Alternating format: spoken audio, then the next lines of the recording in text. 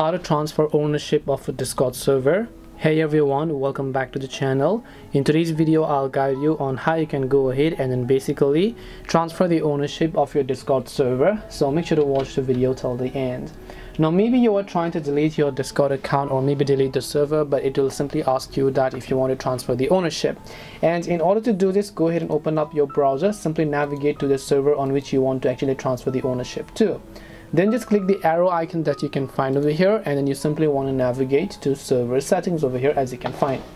Once you go to server settings, on the left hand side just look for the option called members, which is usually going to be at the bottom, and over here you should be able to see a list of all the members. So let's say now these are basically bots, but if you have members, you can click the three dots option and then you'll find the option called transfer ownership. The reason you're not finding here is because these two are basically bots and this is just me. There's no one in my server, that's why. But if there is someone, then when you click the three dots option over here, you should be able to find the option to transfer the ownership.